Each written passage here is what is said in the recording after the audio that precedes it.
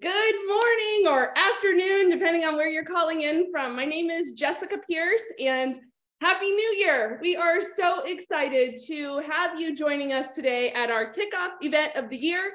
We hope that it will be full of resources and connections and hope, and we're thrilled you're here. I was kind of scrolling through some of the representation we have on the line. I see Arizona, New Jersey, Texas, Nebraska. I know I missed some. New York City is in the house. Thank you all. Thank you all for being here. If you could go ahead, if you haven't yet, drop in the chat where you're joining us from. Iowa, my husband's from Iowa. He would be really happy to hear that, Amy. So where you're joining us from, and either a target industry or a job type that you are looking for today, that you are considering for the future. So I'm also going to be asking for your LinkedIn profile link in just a little bit, and I will explain how you can pull that and drop that in. But if you already have that, feel free to drop that in, because we're all about connections here. This is Career Connectors, and we want all of you connecting with each other. So Illinois, Colorado, hello. Glad to have you guys here. All right, so a couple things to walk through today. A little bit about Career Connectors.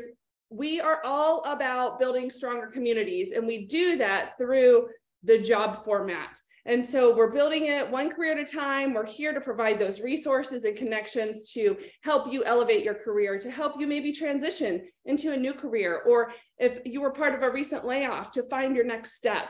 And so that is our goal and our vision. And it's all about empowering you to help you find the right next thing.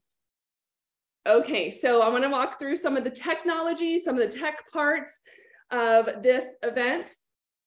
If you could, if you haven't yet, could you find the chat button on your screen?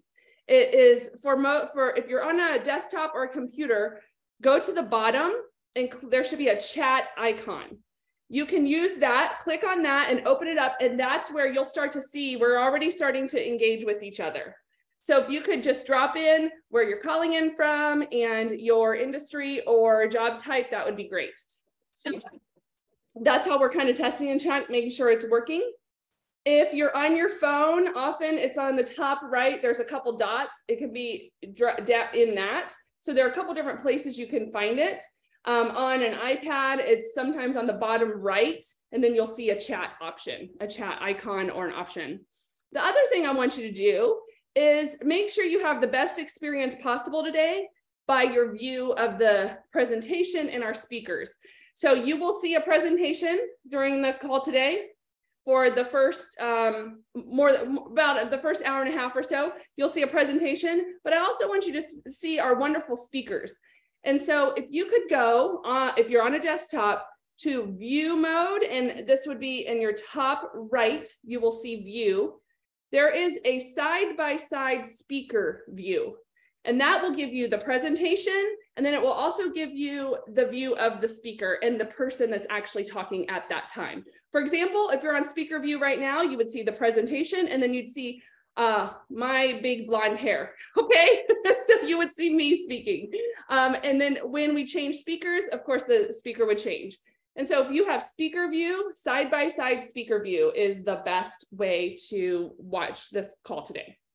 And then after we get through, have our speakers today, we will be doing what are called breakout sessions or networking sessions. And so stay until that time, because what's going to happen is all of our speakers and then a ton of resources, resume writers, LinkedIn coaches, career coaches, et cetera, are jumping on the call, and they're available for you to engage with. Ask questions about your LinkedIn profile, ask questions about your resume, take a look at your resume, those kind of things, and provide guidance and coaching. And so that happens at the end. All right. So if you are interested in closed captioning, that is an option on here. It's at the, if you're on your desktop or your computer, it's at the bottom. You can click show captions, and that will show the closed captioning option that is available. All right. Now, what I would love for you guys to see, what we're doing here today is, this is the presentation, this is the topics, These are the topics we have. You're going to hear from Vered Kogan. You guys, she's fantastic and will be really engaging with you on mindset. We thought getting the year kicking off, oh, we need to do something around mindset. And so Vered is going to be walking us through that and applying it to your career and how you are set and ready to go. And then you're going to hear from the CEO of Dress for Success Phoenix, Tamala Macbeth. I am thrilled she is here as well.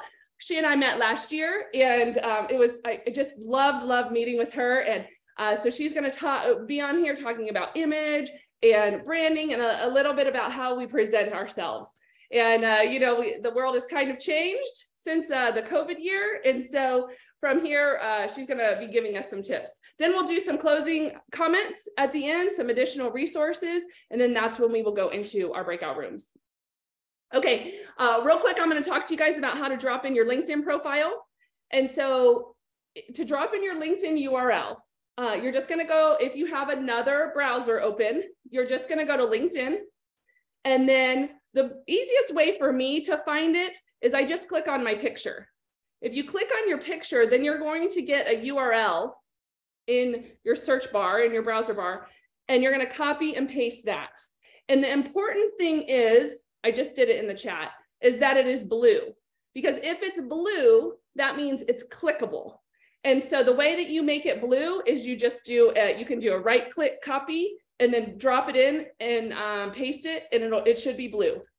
Sometimes it doesn't work. If it doesn't work, then my team will go find you and then drop it in for you.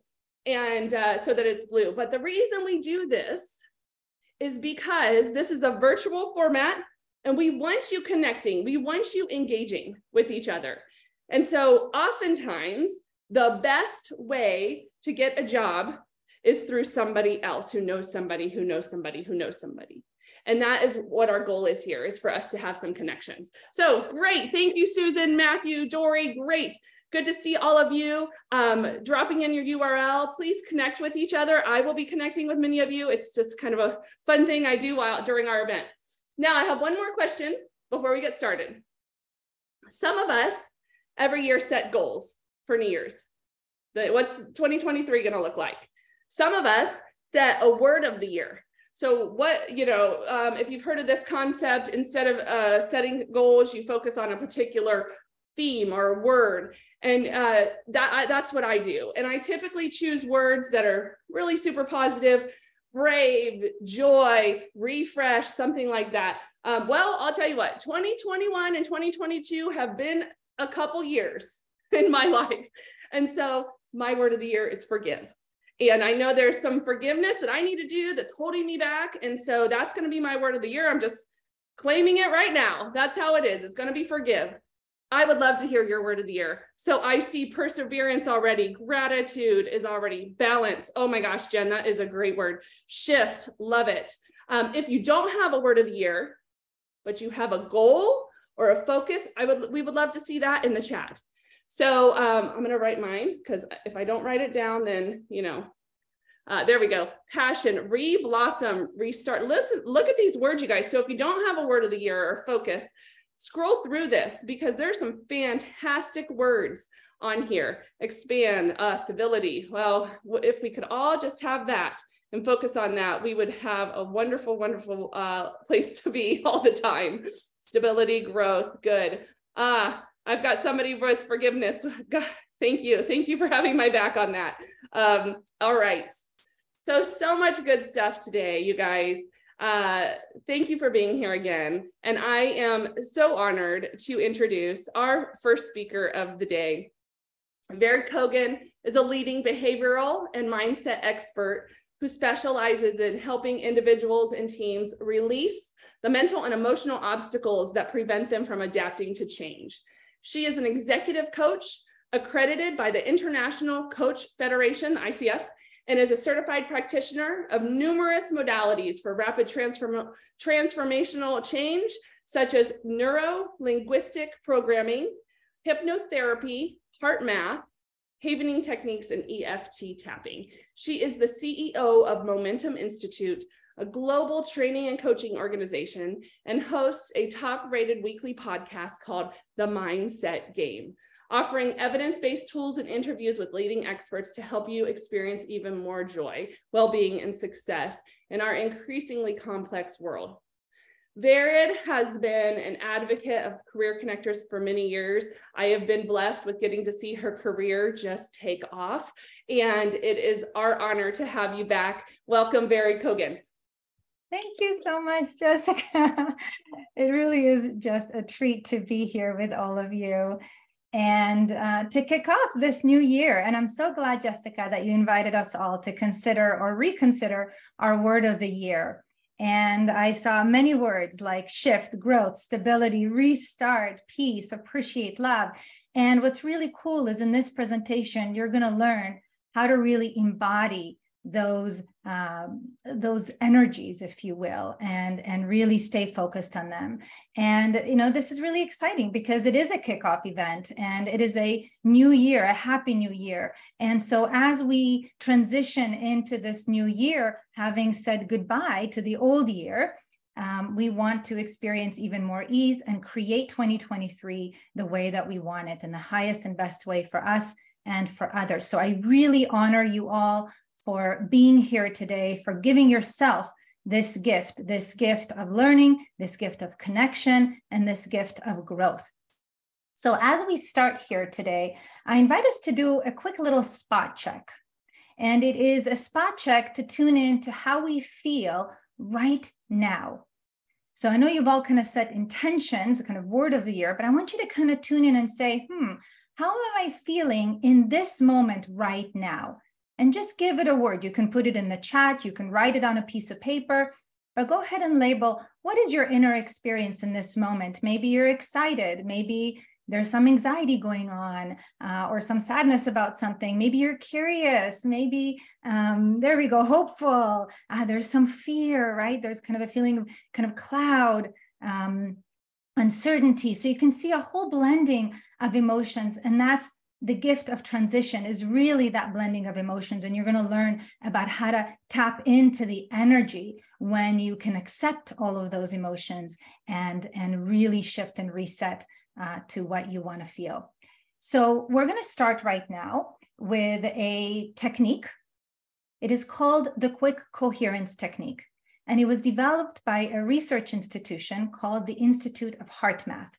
And this is an organization that studies the communication between the heart and the brain. And when I say heart today, I don't mean that metaphorically. I mean the organ of your heart in the literal sense. And what they found out is that the state of optimal performance, optimal learning, optimal productivity, and of course, optimal health is that state of what we call coherence. So I'm about to teach you a very simple two-step process to get coherent, or even more coherent if you were coherent to begin with, so that you have a nice signal going from your heart up to your brain that allows your body to be in the kind of best, most synchronized state, so that you can think the most clearly, make the best decisions, and experience a lot of those words that you've all intended for the year, words like stability, peace, appreciation, and love. And please don't allow the simplicity of this technique to fool you.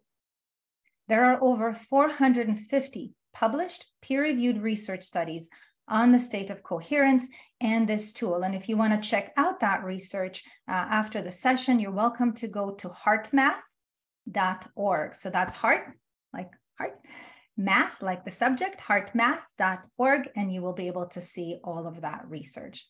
So let's go ahead and now train you on this technique, and then we'll actually get to do it together. But I want you to understand why you're doing it and why it could be beneficial for you before we dive in. So the first step of this technique is to do what we call heart-focused breathing. So heart-focused breathing is where you focus your attention in the area of your heart. So it helps, if it's safe, let's say if you're not driving, right? If it's safe and appropriate, to actually place your hand over your heart or chest area. And then what you're going to do as you stay focused in your heart is that you're going to imagine, you're going to pretend as if your breath was flowing in and out of your heart area. And as you do that, you're going to breathe slower and deeper than usual. So you're going to get into a nice kind of smooth rhythm, imagining the breath flowing in and out of your heart. You can do this with your eyes opened or closed. We'll talk more about this later. This is a technique you can do during interviews, as you're walking down the hall to a meeting or joining a Zoom meeting, anytime at all. So once you get into that nice rhythmic pattern of breathing in and out of your heart, you're going to activate a positive or renewing feeling. So you're going to make a sincere attempt to experience a feeling of appreciation, let's say, or care or compassion for someone or something in your life. And what that's going to do is that once you're in that synchronized state, it's going to get some nice hormones into your body. Hormones like DHEA, which is a vitality hormone, and that offsets the cortisol, that stress that may be in your body. So this is a very healing technique, and it can really just take a minute or two to do. So let's go ahead and do that together now. I invite you to go ahead and focus your attention in the area of your heart.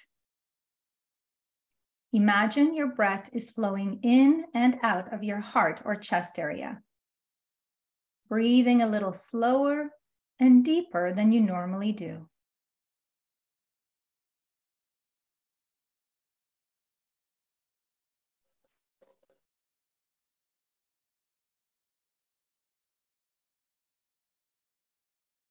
Find an easy rhythm that's comfortable for you.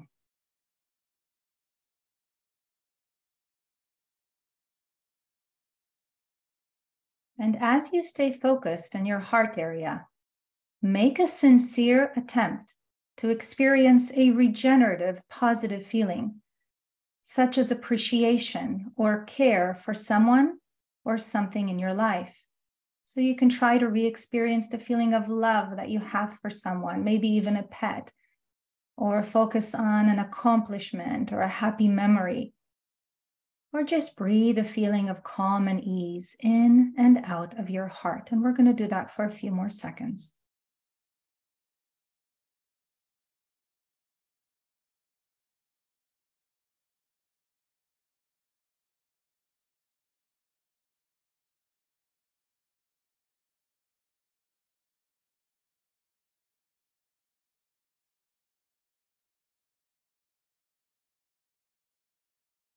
Good. Now just begin to notice what, if anything, has shifted in the last minute or two.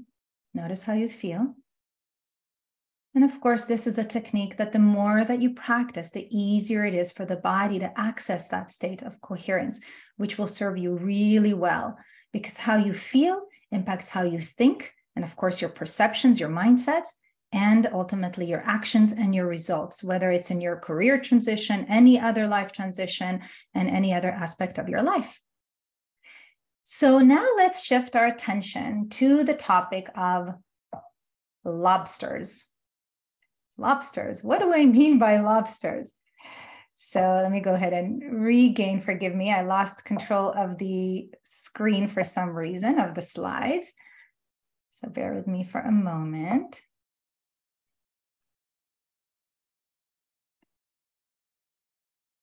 There we go. We see lobsters. Hooray. All right. So lobsters, everyone. All right. Now you're probably thinking, what in the world is she talking about? All right. So here's what I'm talking about.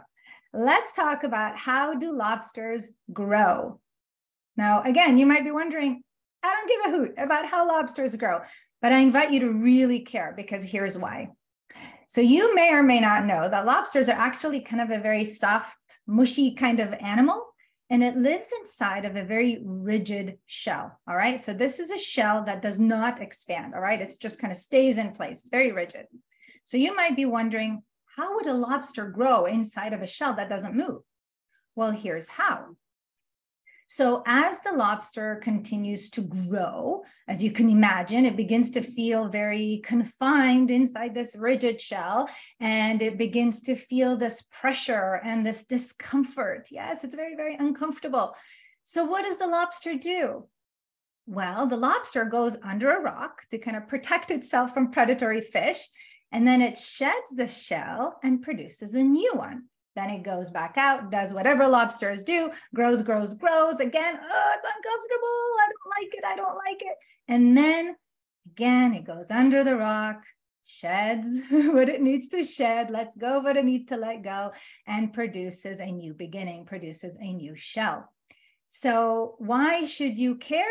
Because this is exactly what happens with all of us. You see, the stimulus for the lobster to be able to grow is for it to feel uncomfortable.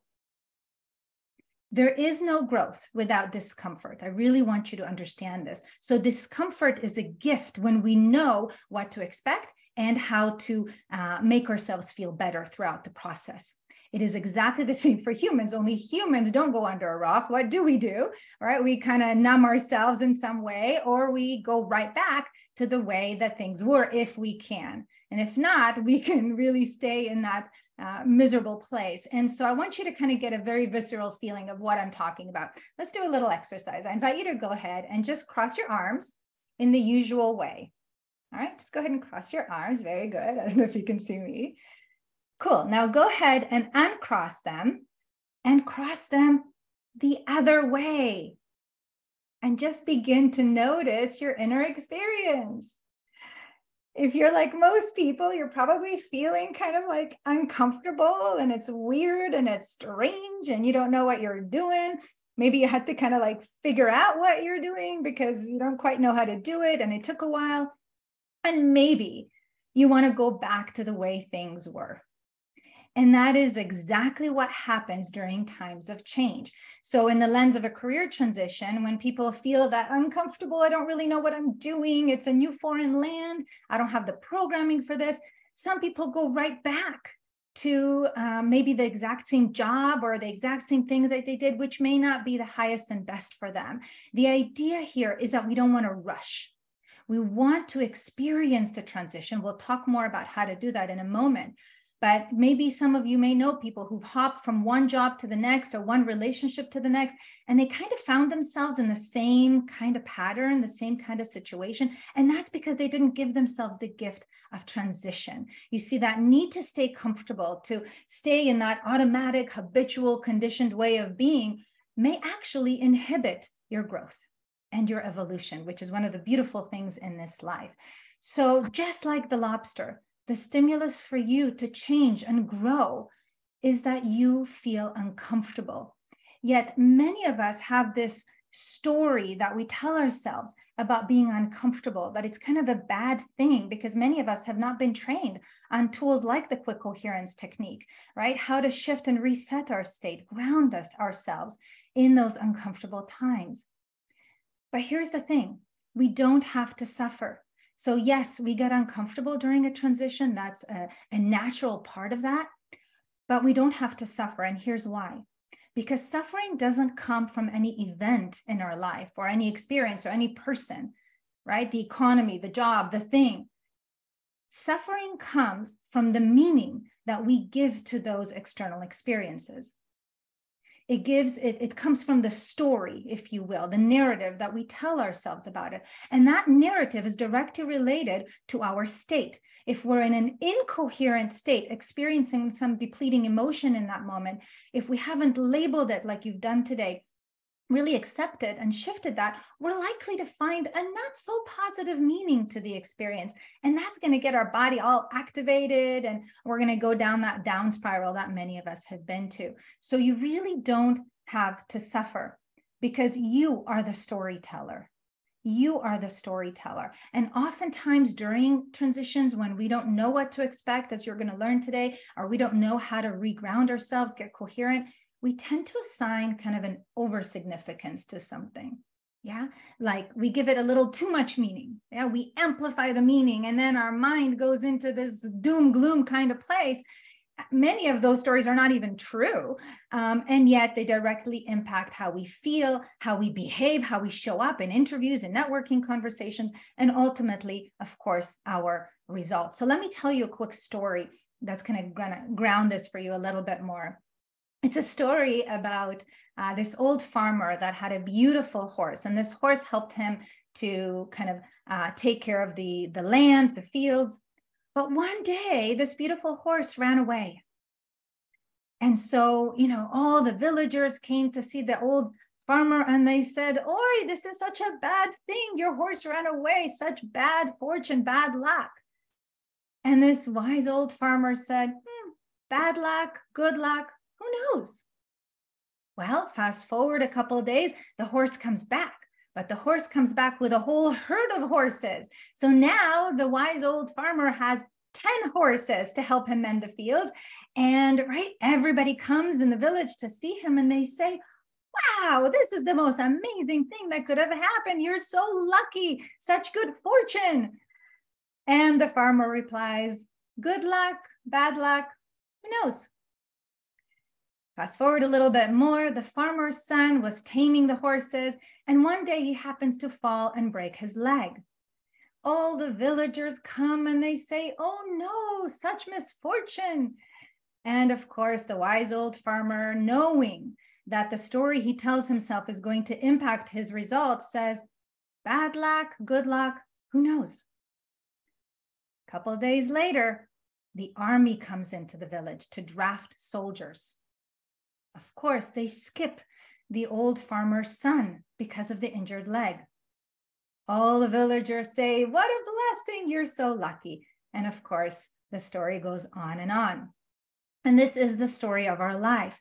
The key is to manage our mindset, which starts by staying coherent so that we can access a state of inner peace, inner stability, no matter what is going on around us. And that inner ease is going to help us to stay objective and to be able to create something that is even greater for ourselves, because there always is a silver lining. So we want to ask ourselves, what if, no matter what stuff is going on in your life, ask yourself, hey, what if this thing that's happened is actually the beginning of something that is even greater for me, for my family, for my community, and so on.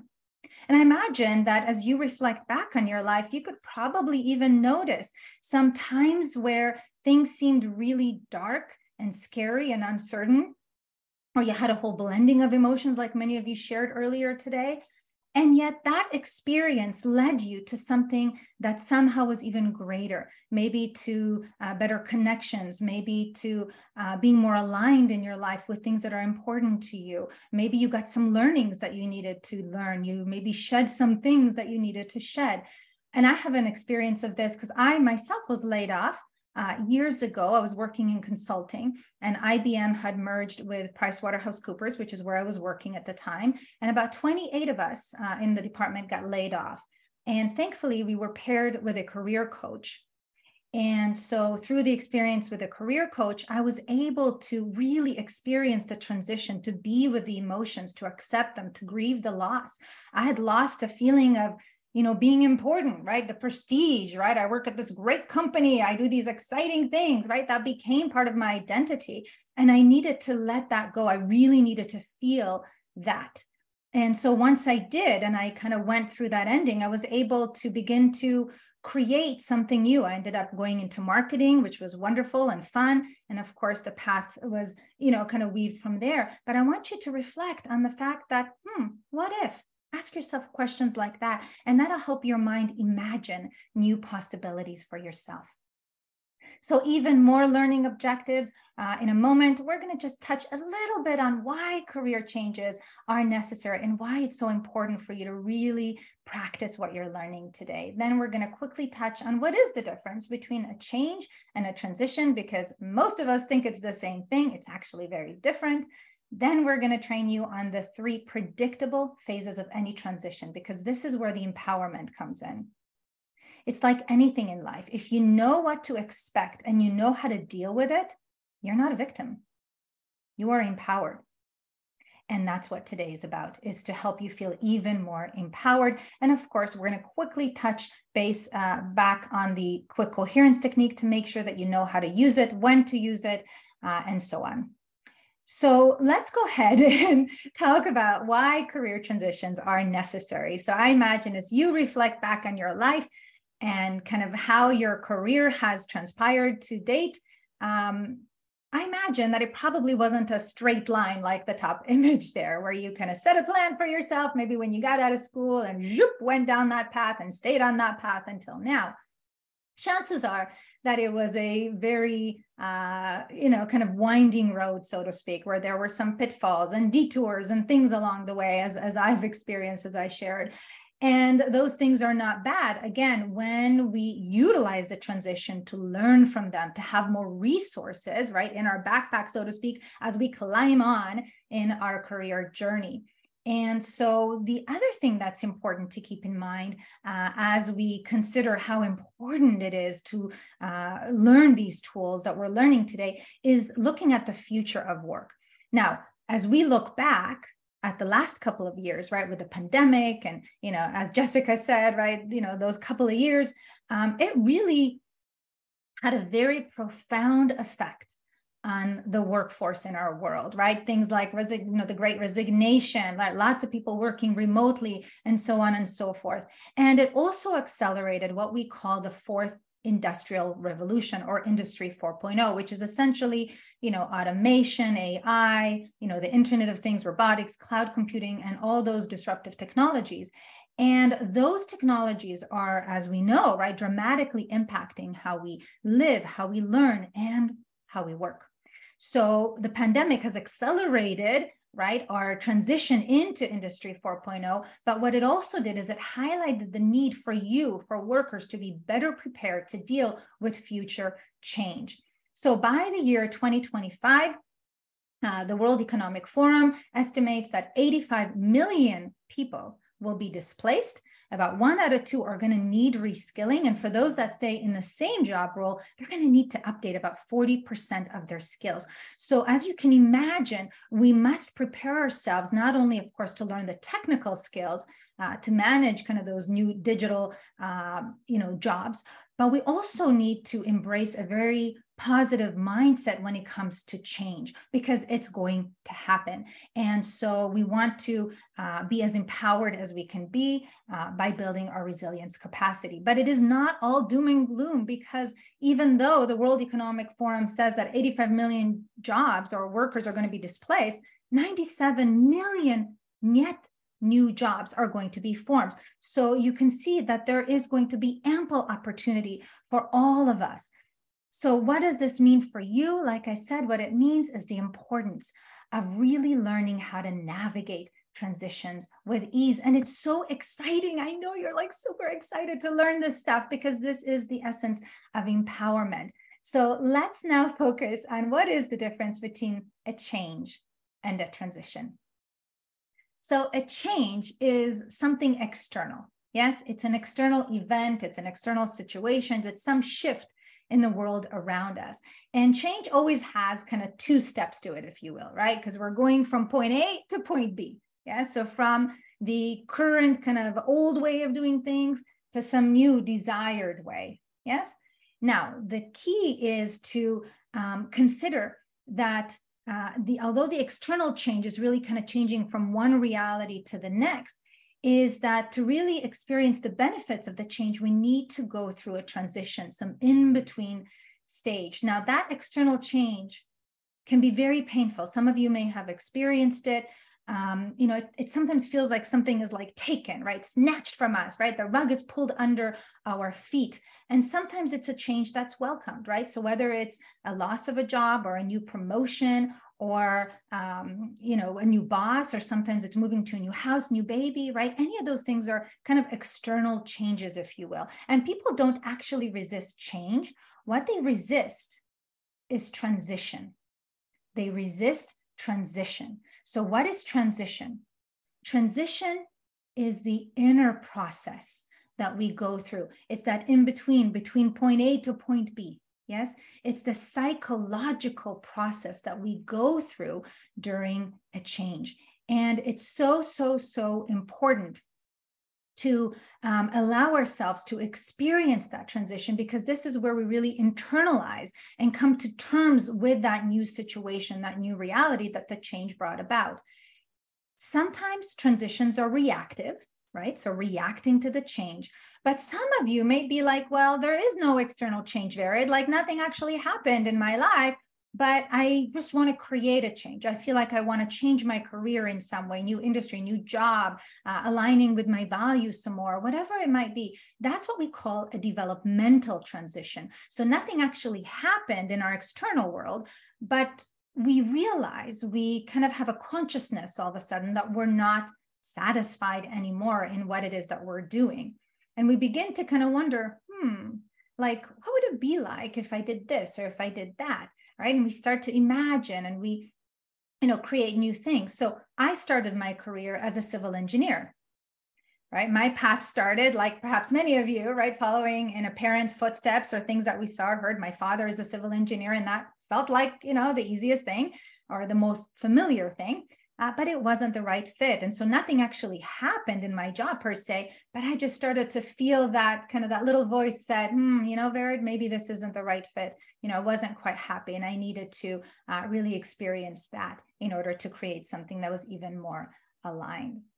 So now that we understand the difference between change and transition, let's shift our focus to the 3 predictable phases of any transition, because this is really important that you get this. There are 3 overlapping phases in each transition, no matter whether it's a career transition or any other transition. And all transitions always start with an ending. You might be thinking, an ending, right? It's a start, it's a transition.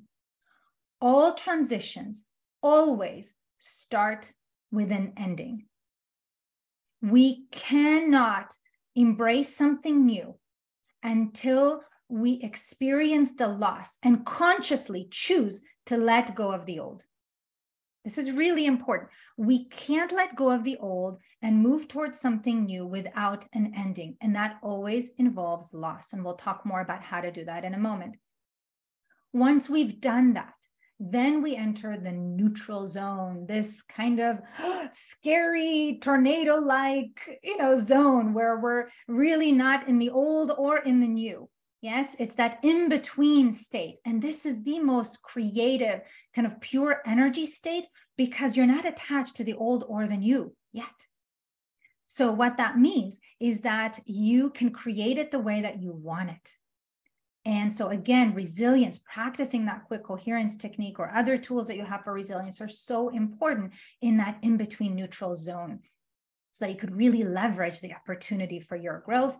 Once we've done that, then we enter a new beginning, a fresh new beginning. And that's, of course, exciting. It's also, there's still uncertainty and all those things. But of course, there is an acceptance and a commitment that comes with that. So let's go ahead and talk a little bit more now about the ending, because this is something that most people miss when it comes to career transitions.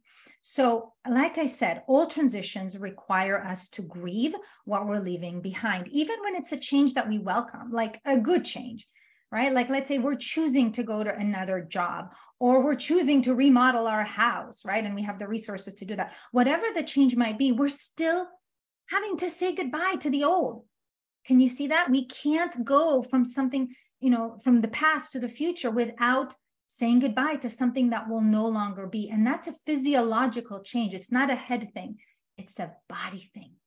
And so in order to do that, we've got to be conscious of what we're losing. So we want to ask ourselves these questions. What actually is changing?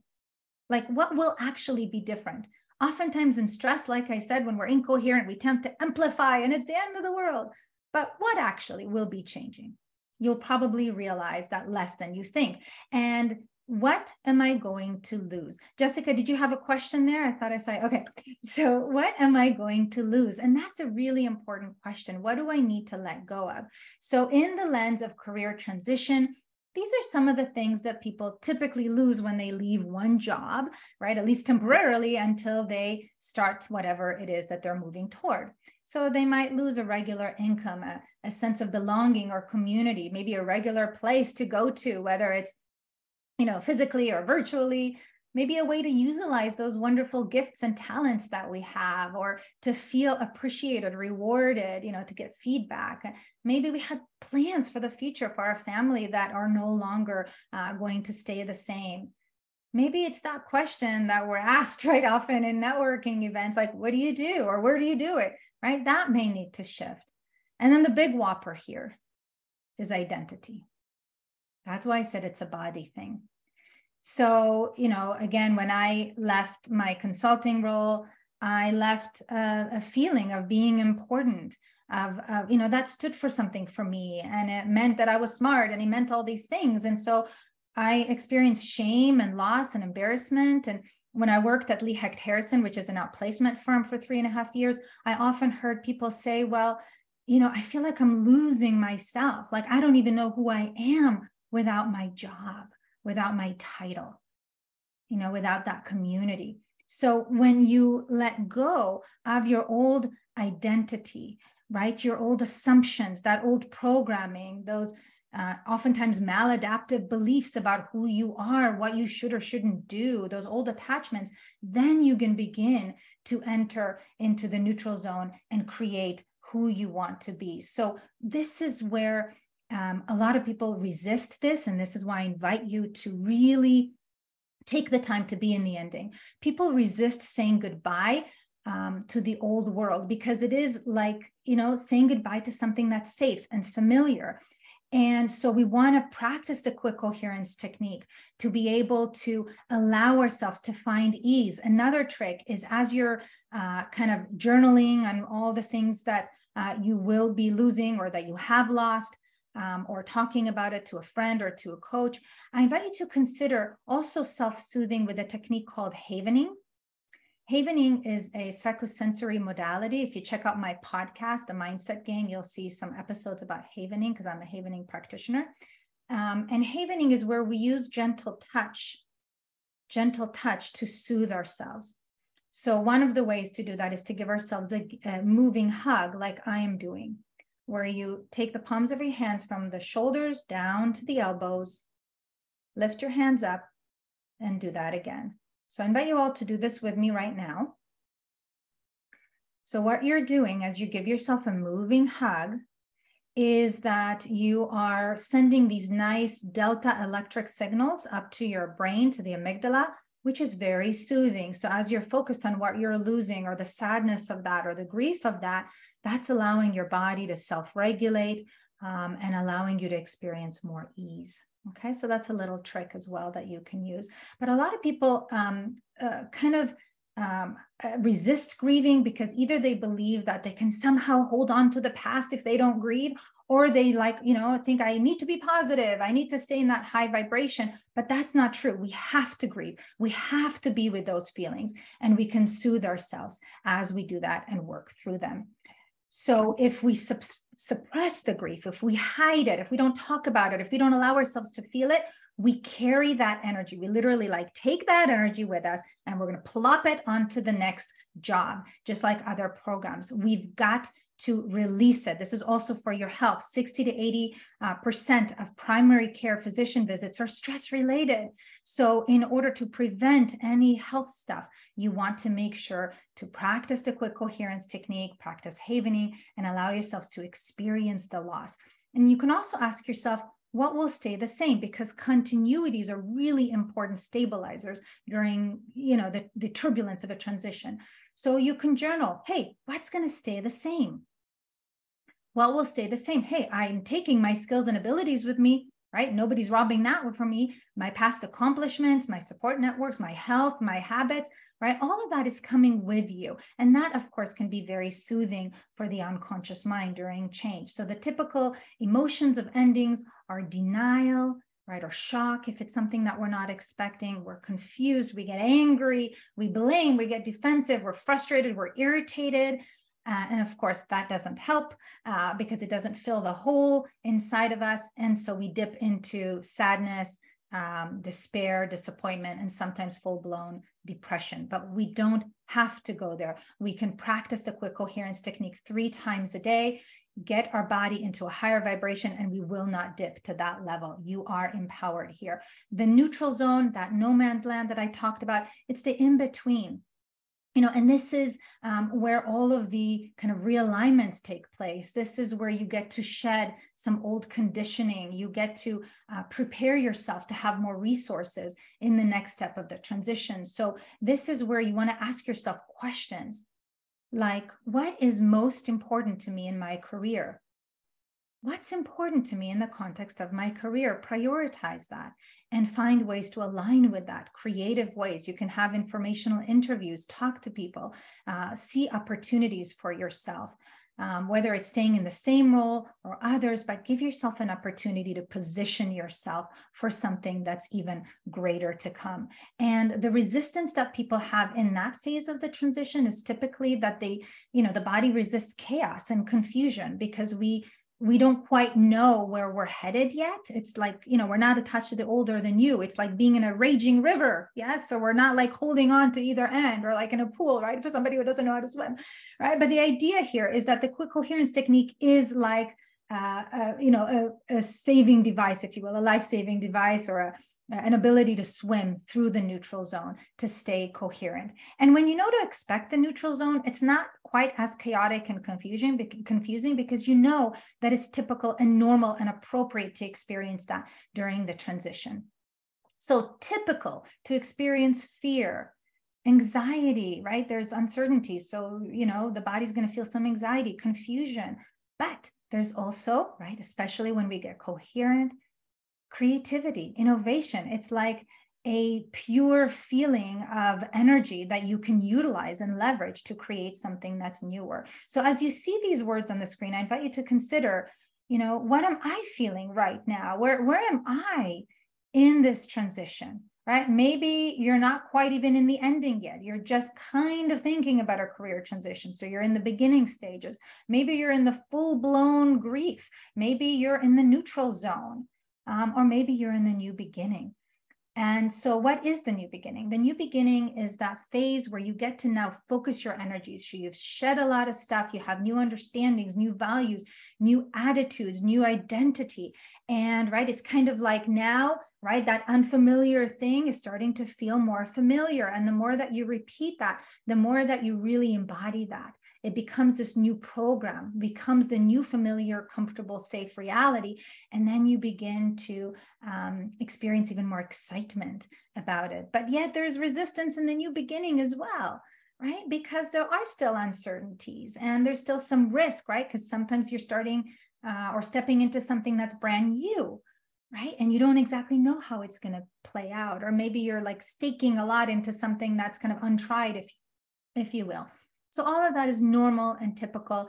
And when you expect it, you can do the work to self-regulate, to stay coherent, and ask yourself questions like, how do I want to feel, right, as I move toward this next thing? In the new beginning, you can also visualize, how you want to be in the new role or the new industry or wherever it is that you're kind of moving to, right? You can even create a mind movie for yourself. There's something called an infinity mind movie that you can make for yourself or access. And what that allows you to do is to actually see your future and to really embody those emotions, which will help to reprogram those old mindsets. So what are the common emotions? Certainly relief, right? Because you're not in the neutral zone anymore, right? That's usually an indication that you're in a new beginning. There's still some uncertainty and confusion, but it's also like an adventure, right? It's an exploration, and there's a commitment, of course, at the end of that. So the important thing here for you to get is that if you don't give yourself permission to feel the feelings, to accept the feelings, and to regulate those feelings, you will not actually experience a transition. You might hop from one thing to the next. And here's what happens. This is what I see over and over in my work, is that people end up exactly where they started. New team, new company, new title, new whatever, but the same old pattern. And some of you may have already experienced this in your life, right? In some area of your life, right? Or even in the context of relationships. Do you know people that, separated from somebody and then they get into a new relationship, which is kind of the same as the old? That's because they haven't really gotten those lessons, those juicy, good lessons that come from experiencing the transition.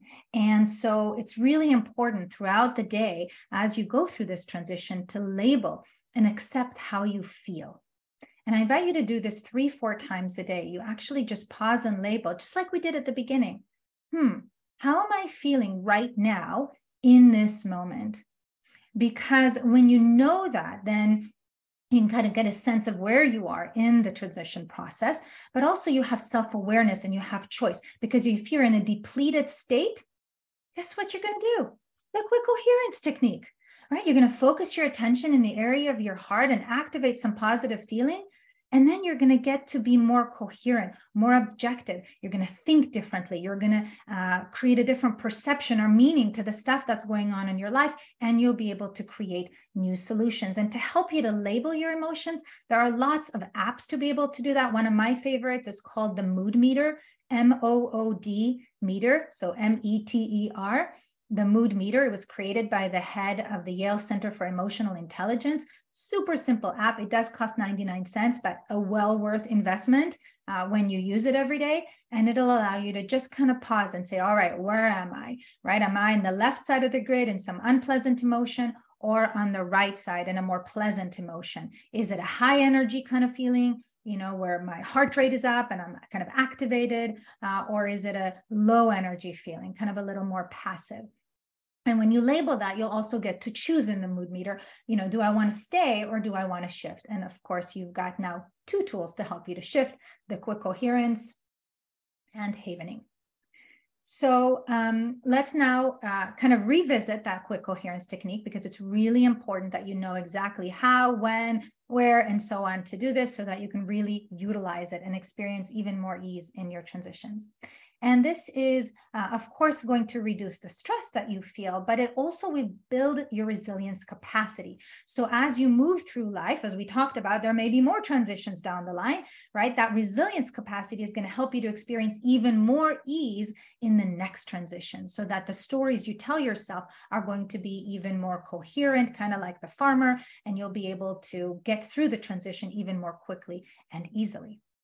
So the reason we want to do this, again, if we hold on to that stress, right? So if I'm feeling fear or anxiety or uncertainty, worry, right? Sadness, guilt, shame, whatever it might be that I'm feeling, and I'm not labeling that, I'm not accepting that or releasing it through the quick coherence technique, then I'm going to hold on to it in my body. And that can lead me to feel completely depleted, exhausted. I might not want to do all the things I need to do in a career transition, resume stuff, networking, interview stuff, application stuff, right? We just might not have the energy to do that. So you got to manage your energy. That's first and foremost, right? We also want to prevent errors. We want to make sure our performance is nice and high when we're in those important conversations, and of course, take good care of our health.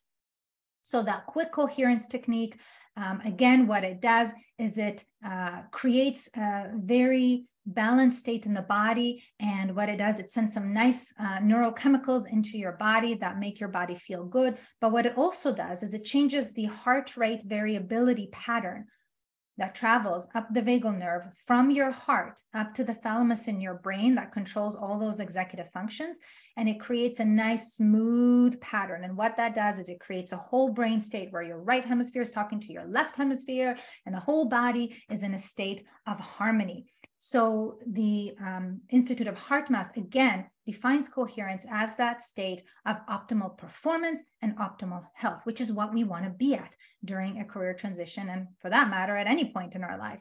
So physiologically, it's where all the systems in your body, your immune system, your nervous systems, your hormonal system, cardiovascular, digestive system, all of them are working together like a beautiful symphony, yes, coherently.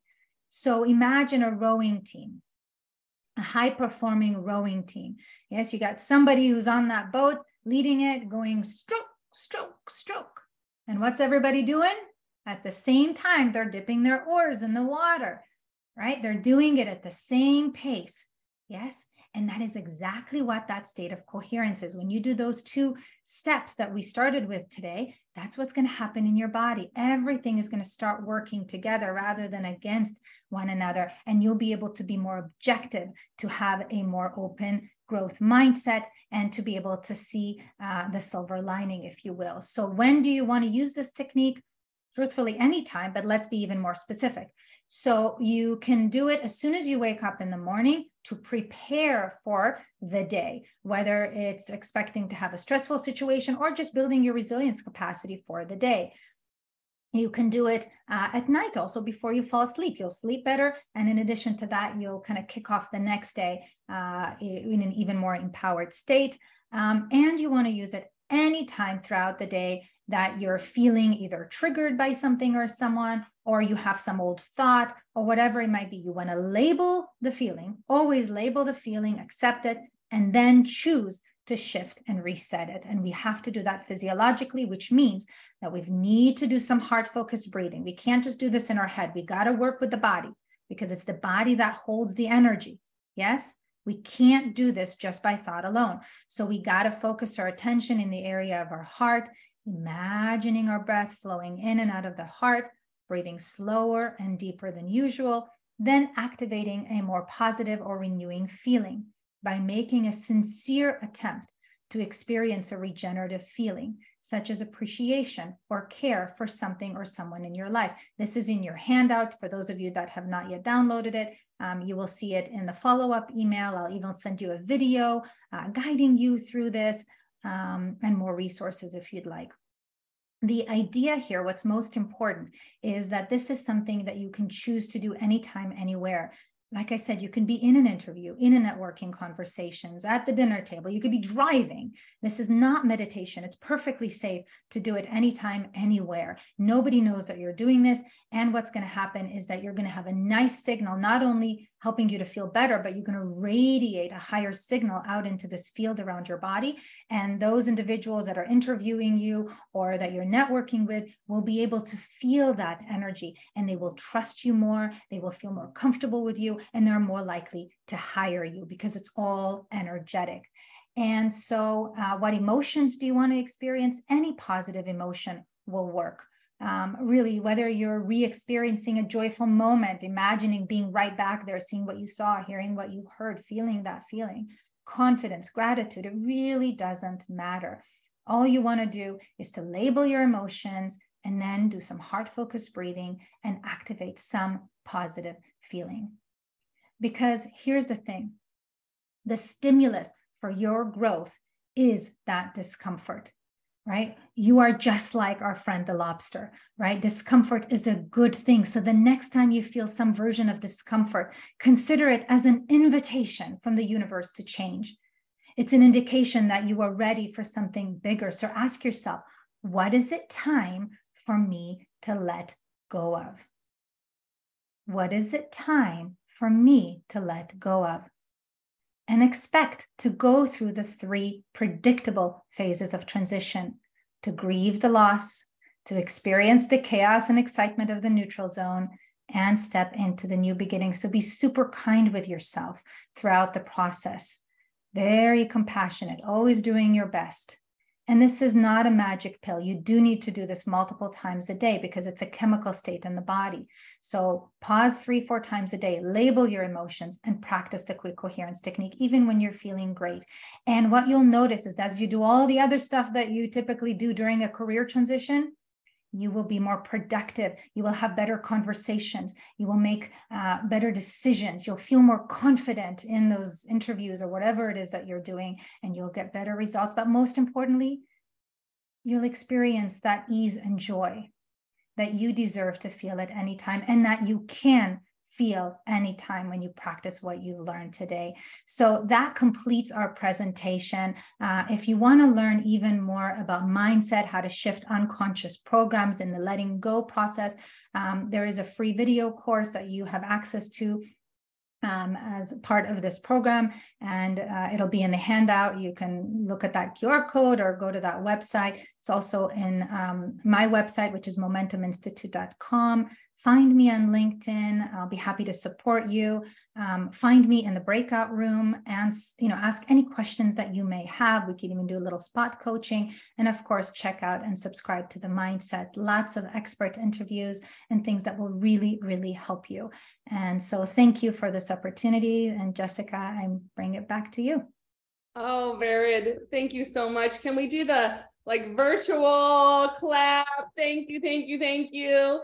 We're so grateful for having you here today, Vered. I saw a lot of conversation happening throughout the chat. I would love to hear all of you just to drop in one nugget you got out of today. One thing you learned out of Vered's talk.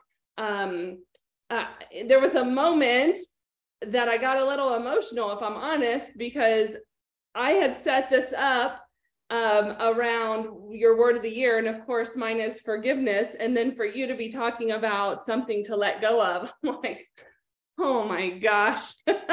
So thank you. Yes, thank you for dropping. It's time to let go. Be the lobster and shed that uncomfortable shell. Be kind to yourself, understanding the difference in change and transition. Lots of good stuff here. The importance of grieving and what we are leaving behind.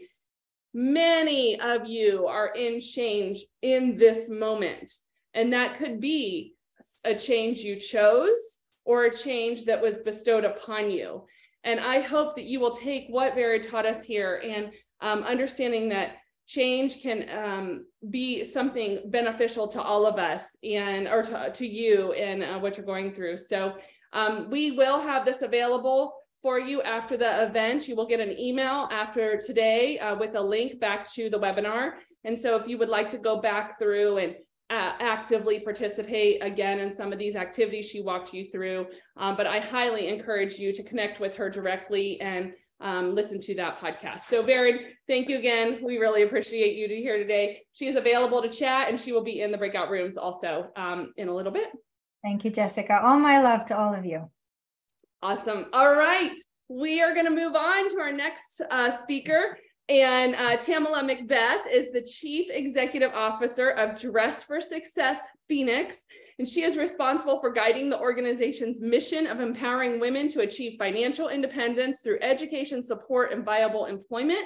And before joining Dress for Success, she had an accomplished national career in healthcare operations and business consulting, including endeavors building 2 successful businesses from the ground up as president and CEO of both Pearl Consulting Group and the Regal Group. And since joining Dress for Success in 2021, Tamala has become a fixture in the community. She has volunteered her time to serve on both the City of Phoenix Human Services Commission and its Community Development Review Committee. She's also been profiled by numerous major local media outlets such as the Phoenix Business Journal, Fox 10, and ABC 15. And most recently, she was recognized as a member of the prestigious Great 48 by Phoenix Magazine. She graduated from Christopher Newport University with a bachelor's of science degree in social work and is currently completing her executive master's degree at ASU. She's also a member of the 2022 cohort of ASU's Knowledge Exchange for Resilience Fellow Program. I am just honored to have Tamala here. So welcome, please, Tamala McBeth. Thank you, Jessica. And just to say, the honor is all mine. And just what an amazing program. And, you know, it's so good, Vered, the points that you made and everything you shared.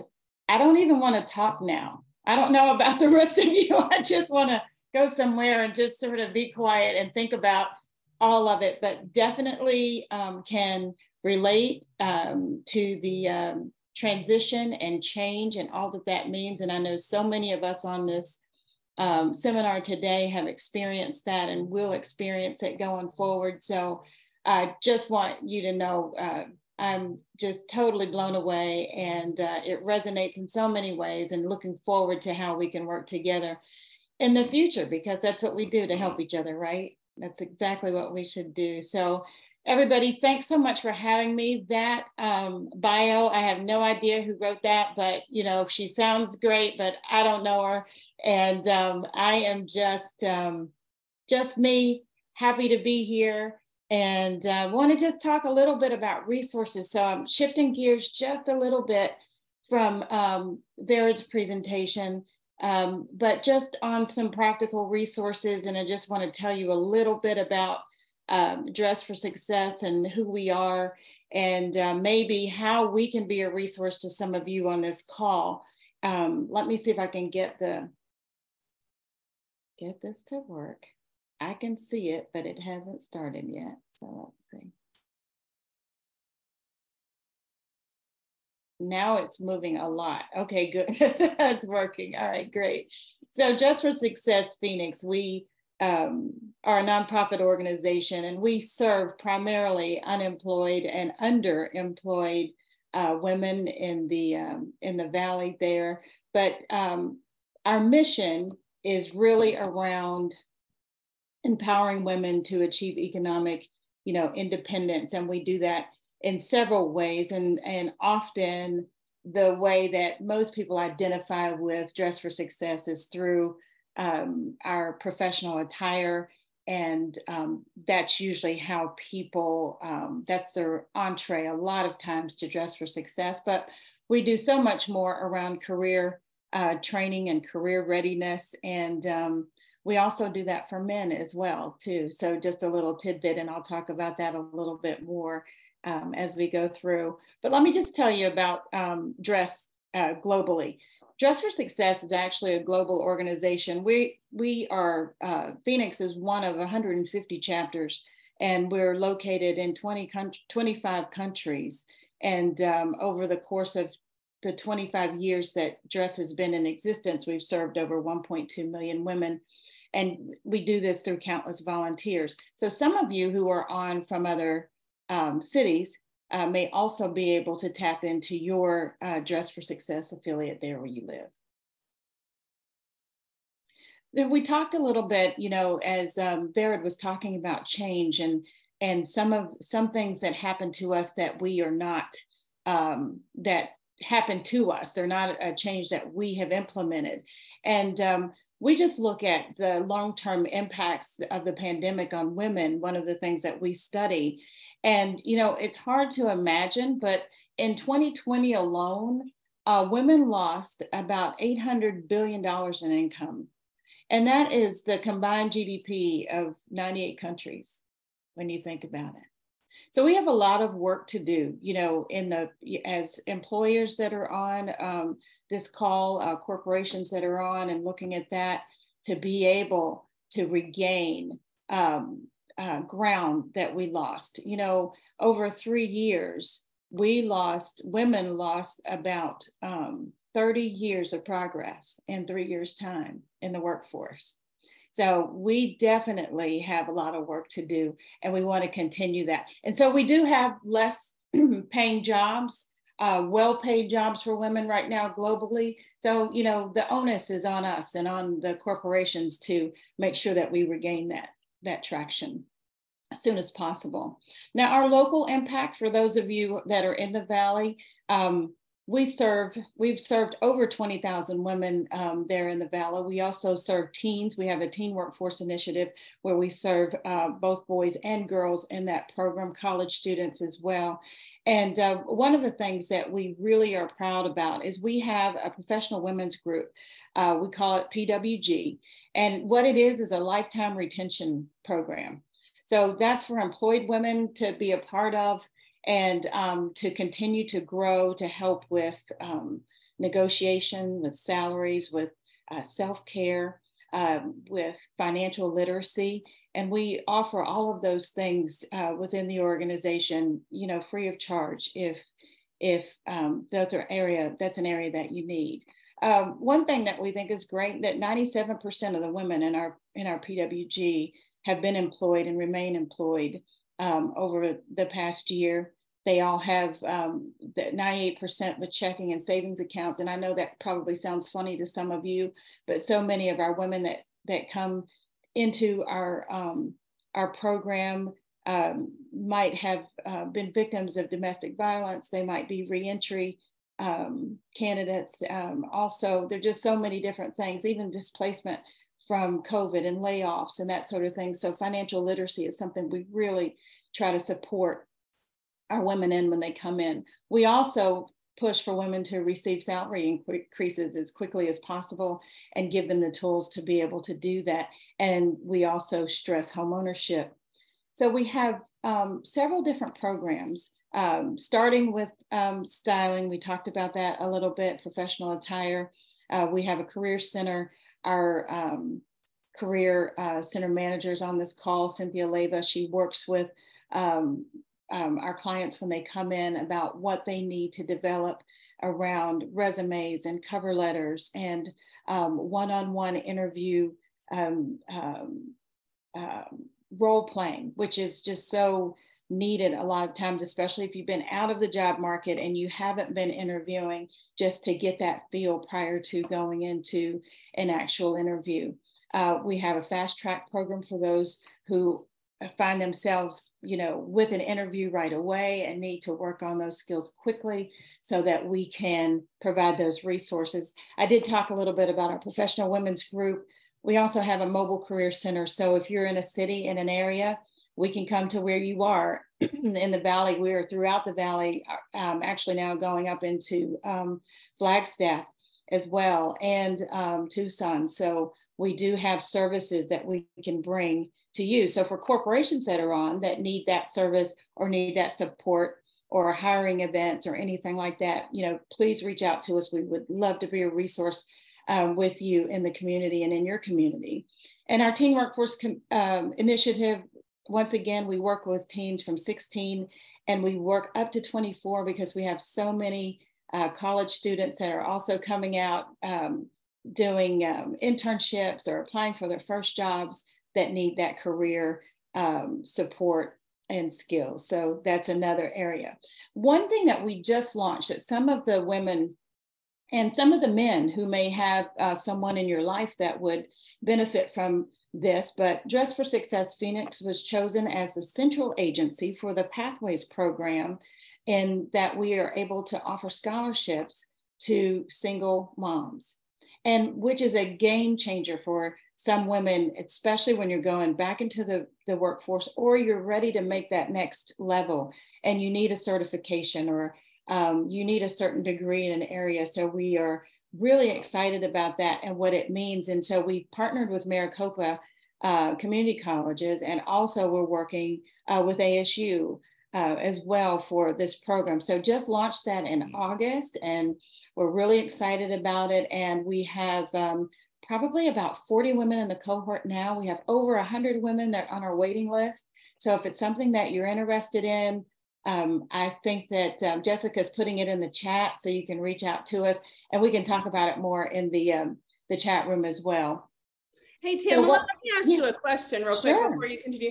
I wanted to, we have people from all over the United States on this call. It's not just Arizona. So I put in the chat how to find your local chapter, but one of the things I really wanted you to spend a moment on today was kind of talking about that whole image thing that you guys do so well. So do you have maybe a couple tips on, image and what, how we can represent ourselves as men and women going out, and like some people on the call haven't interviewed for 20 years. And so you have any thoughts on that? Exactly. Yes. And want to talk about that, and just know that some of those programs too, the Pathways programs, are in different cities. If you are in one that would have one, it's a federal program. But, definitely, Jessica, when it comes to how do we put it all together, and how do we display what I call executive presence? And yes, it starts with professional attire, industry specific attire. I find a lot of times now, for some of you on the call post-COVID, just not sure how you should show up, or is it all going to be casual, or exactly what you should do. And I think it's important that you do the research on the company that you are interviewing with. Make sure you know that, because a lot of times we will, I find that employees or potential employees, candidates, will assume that most corporations are like a Google or a Microsoft. And truly, oftentimes that first layer, they're not. So you definitely want to make sure that you go in with an executive presence, with a complete look, that you understand what their culture is like, because the interview process is different than being an employee. That's where you're going to make your first impression. And most of you know that. So for those of you who are going back into the workforce or not sure about it exactly, I would say err on the side of conservative and make sure that you have that piece buttoned up, because there's still a lot of scrutiny going into interviews that we see, that people cannot show up as I am or just be me. And I know that that's something we hear a lot, but I would just caution you to think about that from your professional attire perspective. I think polished resumes and cover letters, we are a little more lax now because so much is emailed as opposed to going in with hard copies and that sort of thing. But take the time to work on that and take the time to look at your resume to see that it really represents you and all of your skills and your giftings. Sometimes a functional resume for some jobs is even better when it comes to presenting yourself, because this is a part of your brand. And I think this is what we really have to work to do to make sure that we see that as a part of our brand. So when we talk about strong interview skills, if you haven't interviewed in a while, video yourself. Because a lot of times, you may have a quirk, you may have something a word that you say over and over. You want to know what my word is over and over, guys? My word is amazing. If you talk to me for more than 15 minutes, you're going to hear me say amazing at least 5 or 6 times. Why? My brain just goes to that word. It's a good word. But if you find that you have certain things like that you continue over and over, that may be off-putting or may be subject to scrutiny, just practice on that. So video yourself or sit with someone else that will give you feedback. That's one of the things that we do a lot of, and that's one-on-one coaching, so that we can get feedback from someone that we trust on our interview skills. Practice listening. A lot of times we go into interviews and we talk, and nerves will cause us to do that, right, guys? If we don't know the techniques that Vera just talked about, how to center and ground ourselves and breathe and soothe ourselves before we get there, what we most likely will do is talk. And yes, we need to talk about ourselves, but we also need to listen and listen well on the question. So that's something that I think we practice prior to as well. Another big part of managing your brand is around your social media presence. We all have one, right? But there's a difference between a personal social media presence and a professional one. I don't know one employer, and I know there's some here on this call, and drop something in the chat if you look at this, if you're a corporation and you look at the social media accounts of your candidates. I bet we have a few. So a lot of times just go in knowing that you want to be congruent with the messaging that you're putting out there when you go in, whether it's LinkedIn or your Instagram or whatever you use. You want to make sure that there's congruency with that. So I think in those areas, Jessica, when we look at some of the practical skills, it's not even rocket science, guys. It really isn't. It's doing your research, knowing where you're going, knowing who you're talking to when you get there, and being able to exude that executive presence even before you get the job. So often we've got to do that before we get a position, because this might be our one shot that we have, to advance or to go to the next level. So hopefully some of those areas will help with that. Any of you, as Jessica was saying earlier, if you're in the Valley and you have questions about that, let us know. One of the things we are just really excited about is our Tailor Made for Success, which is for men, because a lot of times men will have the same questions and the same concerns. But most importantly, feel confident in yourself. And as you're putting that together, when you work on your brand, when you leave your home or when you go into that place, when you're walking down the hallway and you're centering yourself, number one thing is to be confident in what you're taking and what you bring to the party. Any questions around that? That is awesome. Thank you so much. Bree, or if you want to go to the last slide and just mention your Pathways program. Absolutely. What I have on the last slide too is about our general information. So any of you, the QR code's there. It'll take you to our website. You can get more information about what we do and how we do it for corporations. If there's something that we can assist you with current employees or with new employees and new candidates, please let us know. But we definitely are just excited about being a partner with you, Jessica. We're excited about all of the people on this call and wishing all of you very well and great success. I would say to some of you that I've seen your in the chat that you have been laid off, or you're going to be laid off soon. And I will tell you that 2 of the best opportunities of my life came after being laid off. So it's not the end, it's a beginning. Just as Vered was saying earlier, see it as a beginning. There's just so much out there for you. So thank you so much for having me.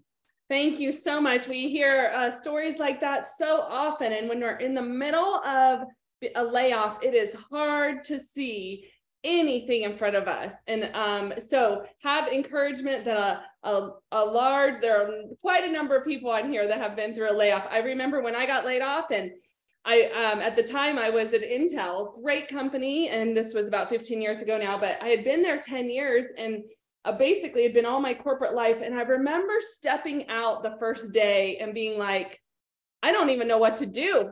This is all I've known. I don't even know how to speak language outside of the acronyms that we talk about.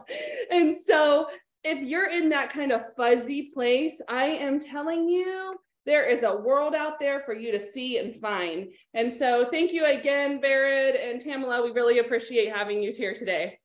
All right, so we're going to go through some resources in closing, and and then we're going to move into our breakout rooms. So if you have any additional feedback outside of what's been in the chat, feel free to shoot us an email, and we read those. And Joey on our team gets those emails, and we make sure that you get a response. And so feel free to email us anytime.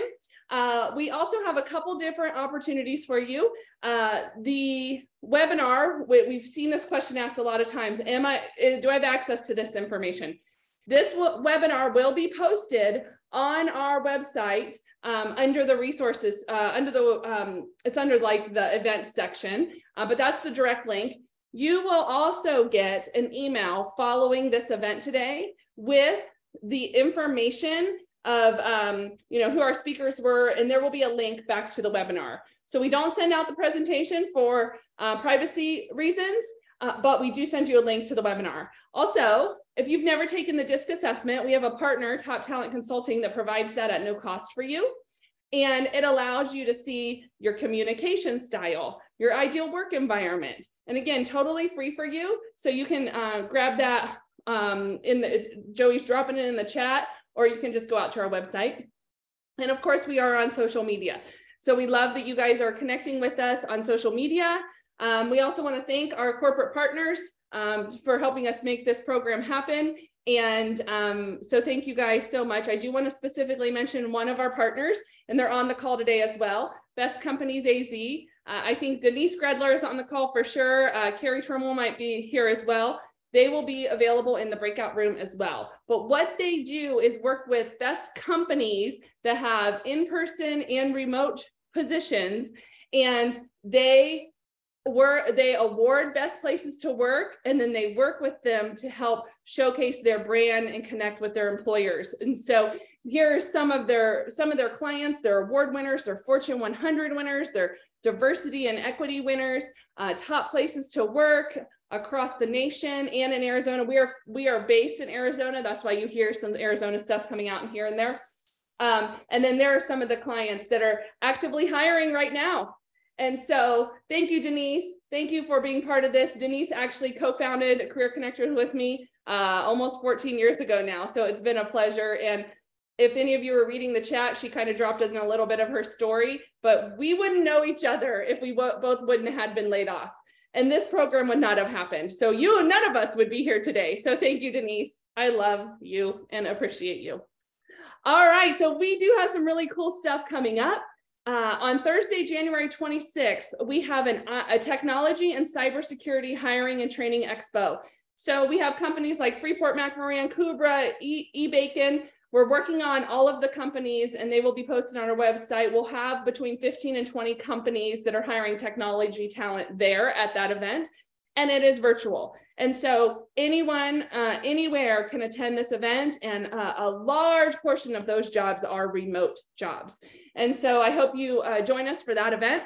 You will actually be talking directly with employers. And so the Career Connectors program does at least one event a month that has this format where there's content and coaching. And then we do at least one event a month that is really a hiring event, what brings in employers. You can talk directly to employers. And then Thursday, February 9th, another phenomenal speaker, Bridget McGowan, is going to be here. See me, hear me, love me, hire me. And so you will love hearing from her. And if you're still in the career transition or kind of thinking about what to do next, come on February 9th. That's a virtual event. And then if you are in the Phoenix area, Arizona, we are doing an in-person career expo for architecture, construction, and the trades industry. And so we have some great companies. We'll have up to 30 companies at that event. So we look forward to seeing you there. So all of those events you can get on our website. We also are on a grant right now called AZ Careers Now. So if you see that branding out there, we are in a partnership with the Greater Phoenix Chamber Foundation. So we're doing a lot of hiring events through that program as well. Thank you so much to our volunteers today. And you will see a lot of them, they've been popping on for the last half hour. And we have ladies here from the Resume Writers Council of Arizona. We have coaches, LinkedIn coaches, career coaches, and great support. So I highly encourage you to take advantage of this time and make sure that you can go meet with some of them.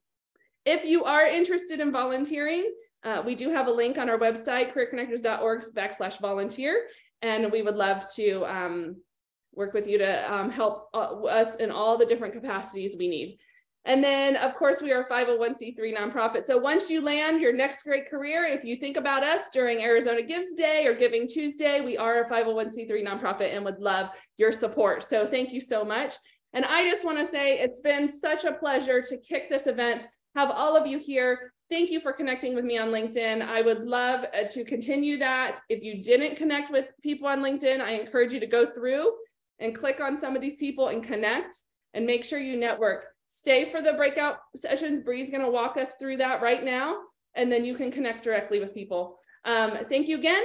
We are praying for your landing into the career of your dreams. Have a great week. All right, I'm just gonna go over how to get into a breakout room. So in just a few seconds, I'm going to open the breakout rooms. Once I open all of the rooms, to get into a room, you're gonna go to your toolbar. So that might be at the top or the bottom of your screen. Hover, open the breakout room section. You'll see a list of all of them. There's about 9. And you're going to hover over which one you want to join. And to the right, you'll see a blue button that says join. And from there, it'll take you into that breakout room. If you want to get back into another room or this room, you'll open it up again from your toolbar once you're in the room. And then you'll just go back to the main Zoom room where you can go into another breakout room. So I just opened all of the breakout rooms. If anyone needs help going into a breakout room, just feel free to let us know. You can unmute or you can put it in the chat and we'll manually move you into a breakout room. Thank you.